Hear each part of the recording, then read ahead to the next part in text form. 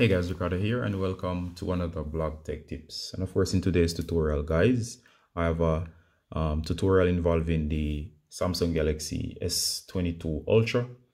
This is the S22 Ultra, also applies to the general S22, S22 Plus. And of course, if you're having an issue where your device is not powering on, I'm going to help you in troubleshooting the problem. Please note that my device is working fine. However, these are general tips that I usually give in cases where your device is not coming on or powering on. So I'm going to run you through the steps. Please try everything. Do not rule anything out. As usually, if you're going to assume that it could not be that, you're going to run into issues. So do try everything and rule nothing out. All right. So the first thing you want to do, guys, is in case your device is not powering on, it might be new, or of course you might have it for a while. It doesn't really matter. If it's not powering on, you're going to check these basic things. Do it in order, please. So the first thing you're going to do, guys, in case your device is not powering on, is to go ahead and make sure that your device is charged. So go ahead and find your USB cable that's for your device, the adapter, and of course go ahead and plug your device in. So once you plug your device in, make sure that you give it at least 15 to 30 minutes to charge. Now, of course, after giving it 15 minutes to 30 minutes to charge, there should be some charging indicator on screen. Sometimes it might not even appear on screen, so do not worry. Simply leave it plugged in for that period. Once you leave it in the outlet for that 20 to 30 minutes, next thing you're gonna do, guys, is to try to power on.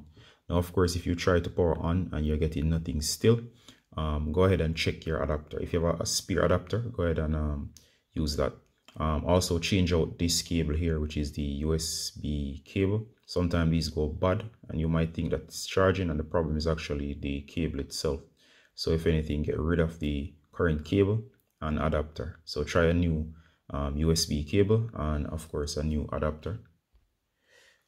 Also, guys, if you have a spare phone, try using the adapter on that phone and see if it starts to charge. If it's charging one phone, it should be able to charge this one. So sometimes the problem is the USB cable or adapter. So switch both out if you can and try a different one. Sometimes it's that, and once you change those out, the device will start charging again, as the problem was either the cable or the adapter itself that went bad and it's causing your device not to charge.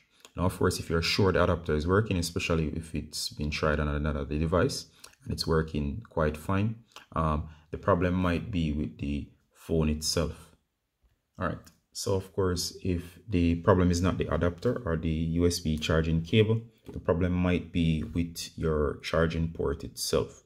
Now, of course, the charge port might have dirt or lint inside. I suggest that you get a toothpick. You can use a piece of toilet paper and you're going to carefully clean the port. Be careful not to damage the mechanisms on the inside. So you're going to carefully clean out your port. Use the tissue paper and clean. Use the toothpick to remove any lint or dirt inside of here.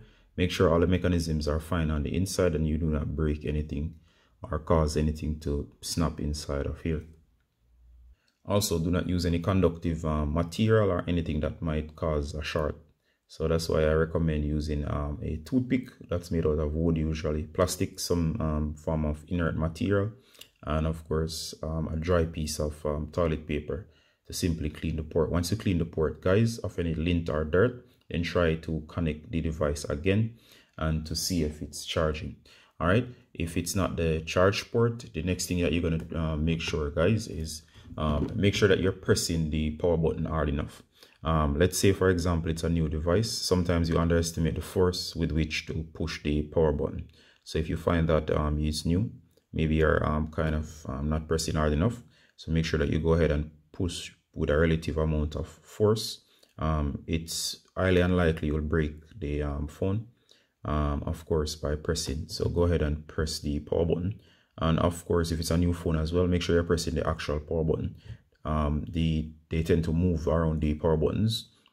So up here you have, if it's the Ultra, there's volume up, there's volume down, then there's power. Usually it was the other way around. There was power somewhere up here, and of course the volume was, I think, down here. So make sure you're actually pressing the power button. Press with force. That's the first, the about third thing. Now of course, if you're pressing with enough power, your adapter is good and the charge port is clean and the device is still not coming on, chances are again the device might actually be on, but there's nothing on the display. In said case, what you're gonna do, guys, is locate your power button and your volume down button.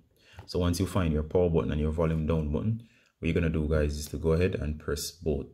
As I said, this device is actually working, and I'm just demonstrating how to actually do this. So you're gonna do a power cycle. So go ahead and press volume down and power. So you're gonna press and hold. You're simply gonna press and hold that for at least 15 to 20 seconds. Once you press for 15 to 20 seconds with power and volume down, you're gonna let go. Of course, you might see the Samsung logo come up on the display. In some cases, nothing might happen, so wait a little. Then, of course, go ahead and press power and let go. And what's gonna happen is that the device is going to power up. All right. So once the device comes on, of course, from there, simply go ahead and connect your charger again, and the device should start charging. In a case like that, the issue is that the device UI basically crashed, and using the power and volume down button can solve that issue. Alright guys, so if you have tried those methods and nothing is still happening, you could have a defective device, meaning that something is wrong on the inside. Usually the culprits would be the battery being defective, or of course, if it's a brand new device, you might have a dead on arrival device, meaning that it's not functional at all.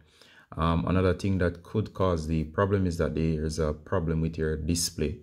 If you have dropped your phone, of course, if you had it in an environment where there's liquid, or you had it has fallen into the toilet or a pool or something like that, it could have been that the device had shorted out and it's no longer able to power on. In a case like that, you'd have to actually disassemble the phone, and if it's water damage, there are indicators on the inside to indicate water damage and so on. So of course, in some cases, you might have to take this to a more of a professional to have the device inspected.